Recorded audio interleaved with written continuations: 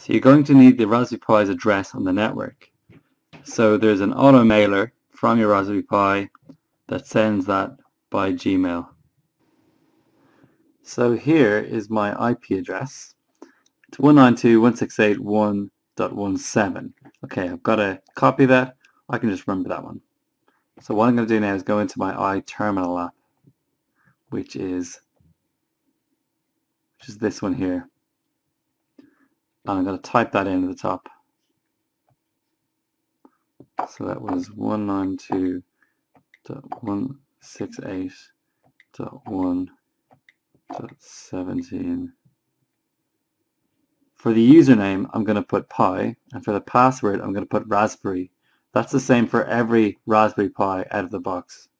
Pi, Raspberry.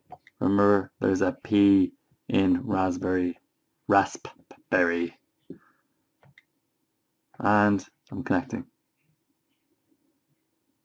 Okay, so all of this stuff here, this is inside the Raspberry Pi. Now what I need to do is make this a little bit easier to see. I'm going to activate the remote desktop. So to do that, we're going to type VNC server spacebar :1, and that's the VNC virtual desktop server space at port 1. I'm going to hit return, and it's going to boot up there. You can see it's just telling me there a new X desktop has started on Pi 1 port 1. I've set the password for that earlier. Now I'm going to go into my VNC app.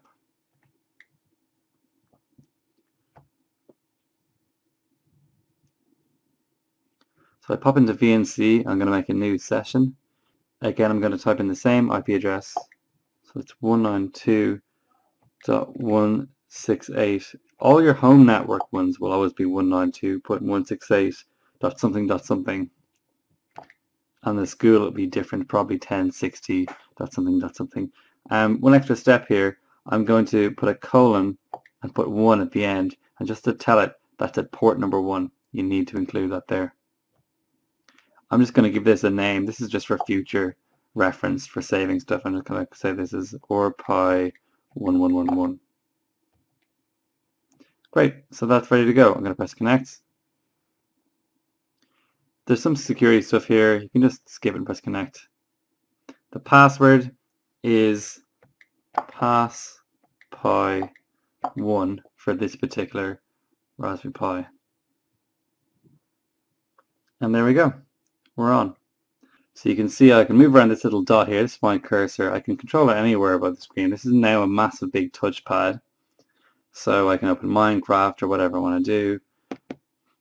Now if you want to drag something, so let's say I want to move this over, I double tap and then move somewhere. That's to drag. And to right click with the mouse, it's a 2-finger tap, and the mouse scroll, the third mouse button, is a 3-finger tap. Okay, and that's it. And just when you want to turn it off, you're going to go into the terminal here. This is where you run all your commands. If I want to type here in the terminal, I'll need the keyboard. Now when you press something, the keyboard doesn't appear. It's because the keyboard is up here. So what you just do is just shake the iPad and then just unpin that bar up the top. And now if I want to type something, I 2-finger zoom to where I want to go, and I'm just going to hit the keyboard button. See, I can kind of just move around here.